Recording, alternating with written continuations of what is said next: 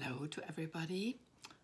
I want to say a little bit about my series Reckless, though it is not that easy when you have written more than 1,000 pages about a world and have traveled in it for more than 10 years to just summon it up in a few sentences. So let me try. It is about a world behind magical mirrors. It is a world that is very similar to ours, but where every fairy tale that humans ever told in our world is historical truth. It is a world very similar to the 19th century in our world.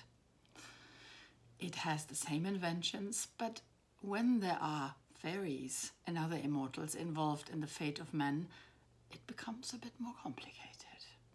So there is magic. There are fabulous creatures. But most importantly for our hero, Jacob Reckless, there are treasures. Treasures we only heard about from fairy tales.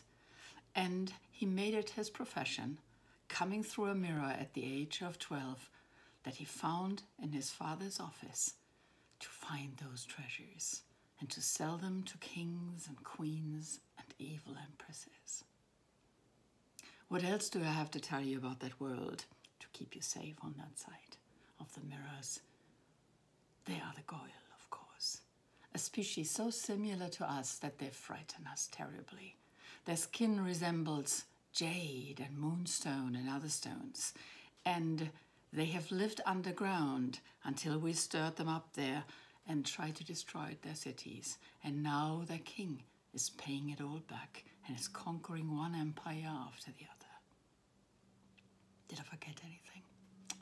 Well, there are the fairies.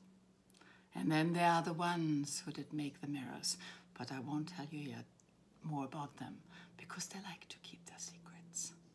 So welcome behind the mirrors, and thank you so much for taking my books out into the world.